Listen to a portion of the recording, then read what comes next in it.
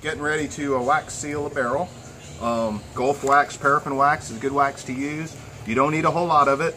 I'm on my second barrel and you can see how much wax I have left. I've already done the sides of this barrel. I'm just going to illustrate doing it on the head for you guys. Pretty easy technique. The reason we're doing this is to minimize the oxygen pickup on the beer inside the barrel, so this gives it an oxygen layer.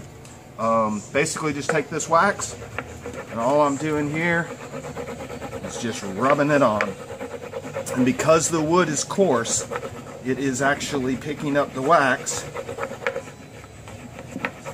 And you don't have to worry about getting too crazy with it, because once you throw the torch on it, you'll easily be able to see the areas that you've missed. Alright.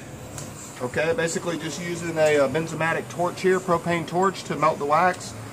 This is a great tool if you don't have one already. It's great for flaming lips on starters and bottles on dregs and that kind of stuff. But you'll notice when I throw this on the barrel, you'll start to see where the wax is and where it's not. So I'm just kind of melting it in, letting it run through the cracks. And anywhere where I'm seeing some dry areas here, I'm going to come back over it again. Okay. So I'm hitting it a second time with the wax. It's going to be a little hotter this time, obviously, from the torch, so it'll pull off a little better.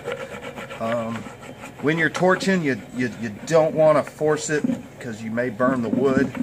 So if it's not easily melting, give it a stop and hit it again.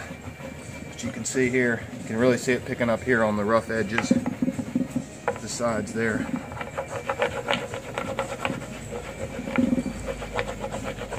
Alright, we'll hit this with the torch again.